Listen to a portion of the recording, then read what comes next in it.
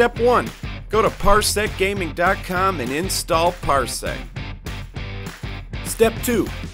Open Tekken 7 on your computer. Step 3. On the Parsec application, just head on over to the Parsec arcade and choose to host Tekken 7. Step 4. Share the link with your friends and then everybody will start seeing the same screen as if you were all sitting on the same couch at the same time. So plug in those controllers and start playing.